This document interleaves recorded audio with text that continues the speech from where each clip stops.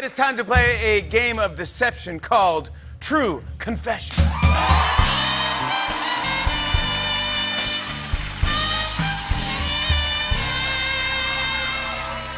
My first opponent tonight is the host of Late Night with Seth Meyers. Please welcome Seth Meyers! Smooth as silk. What's that? Wow. I came in for rehearsal. You really, wow. Oh my gosh. Seth Meyers there. Seth and I will be facing off against a very talented actress. Her new show, Kevin Can F Himself, airs Sundays at 9 p.m. on AMC. Give it up for Annie Murphy. All right, that's what I'm talking about. That's what it's all about. All right. Here we go. All right. Here's how this works. In front of us are two envelopes containing confessions. One is true, the other is a lie. Once you read your confession, the other two players get to interrogate you. Then they have to come up with a unanimous decision. Is it the truth or a lie? Seth, you will go first. Okay. What envelope should he open? One or two? What do you guys think? Whoa. Wow. Unanimous two. They all said two. Unanimous.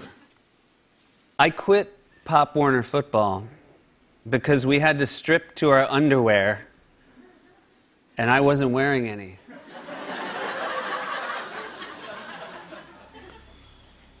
You quit Pop Warner because you're very athletic. So I would say you did play pop. What did you play any other sports? Yeah, I played baseball. Sure. Ran a little track. I have a question. Sure. Why were you not wearing any underwear? I was in a rush to get to Pop Warner football. Why were you in a rush? Yeah. Why were you in a rush that day? I was excited. How excited were you? You guys, this is about football. Oh, no, yeah, of course it is, yeah. You were excited. You go, I can't wait. I'm going to Pop Warner football. Yeah. And you go there and they go, hey, we got to strip down so we can get sized up. Yeah, they're like, we need to figure out what size you guys are for your pads. And Pop Warner is, you're a teenage? No. Younger. Younger than that. 12. 12. Wow. Yeah. Would you ever leave the house with no underwear? I mean, I would say 1 out of every 5 days I would. What were you wearing? Jeans. Jeans, no undies. Ouch. Yeah. It's rough stuff there. This is very interesting because I feel like you're so tricky that you would make me believe this whole thing about football because I know you like sports. Yeah. So that would have me steer off and believe whatever story about sports. If I was lying, that's exactly what I'd do. I mean, I don't know you at all. Right. So this could go either way. this could go either way. This is difficult. I think I'm gonna say it's true. You agree with me? That he didn't have any I underwear? think you're lying. Wait, you think he's lying? I think he's lying. Oh, I'm gonna stick with Annie then. Oh! Well, we have to be unanimous. Oh, we have to be unanimous? Yeah. Oh, we go. well, no. That's a lot of pressure. Yeah. Now. We think you're lying. Well, you're lucky Annie's here because it's a lie. You saved me. You saved me. Do you want to... Yes. What? It happened to my brother.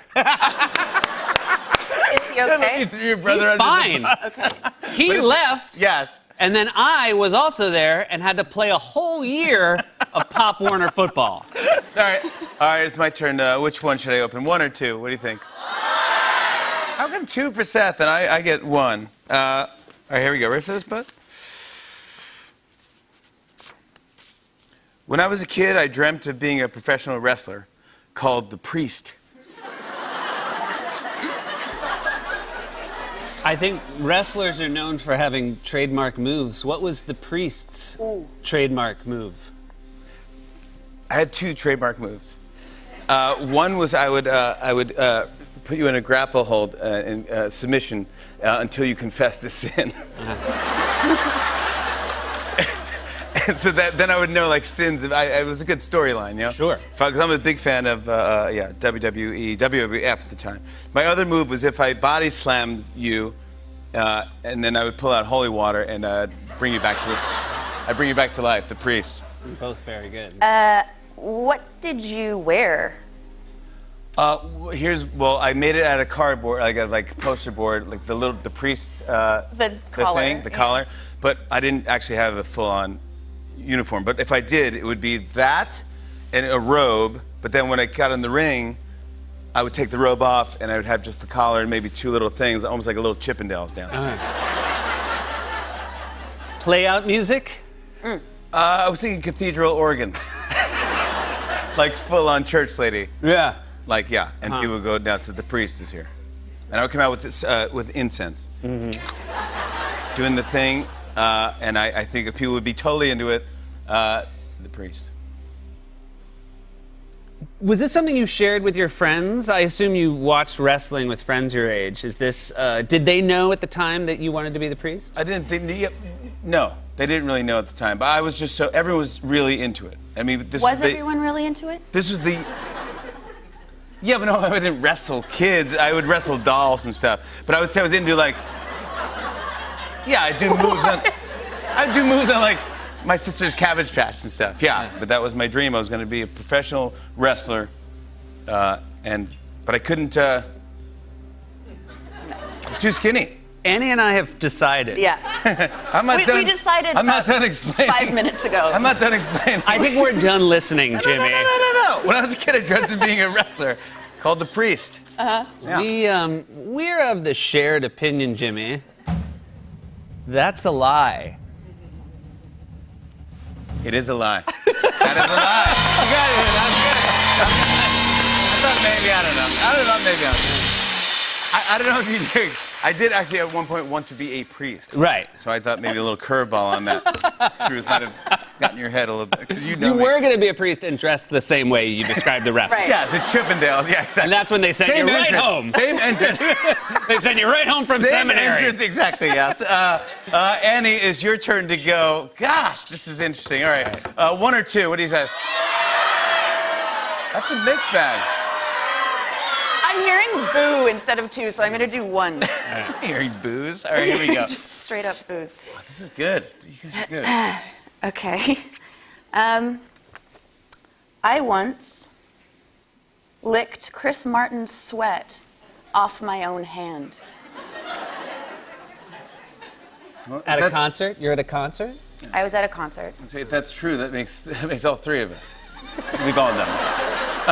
Yeah, get in line.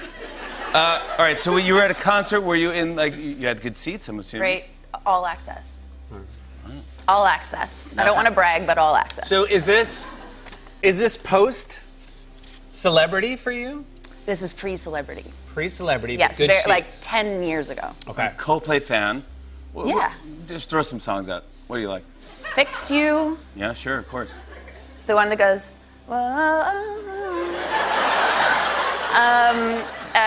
The Scientists. Scientist? Okay. Scientists. Yeah. Yellow. Hello? Wow. Deep cuts. Court and Spark. Court and Spark. You're just making up words at this point. And how did you end up touching Chris Martin? I was actually about 3 rows deep.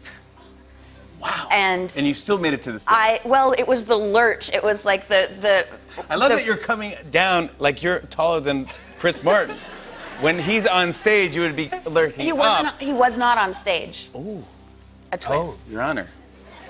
A twist in the case. He was doing crowd work? He was doing... I don't know if you call it crowd work. I think you do call it crowd work. No, I think comedians... No, he was doing a stand-up set. He was just crowd work. trying some new material out. Yeah. So he's doing crowd work. He's in there. He's going, Montreal, I love you guys. You guys are the best.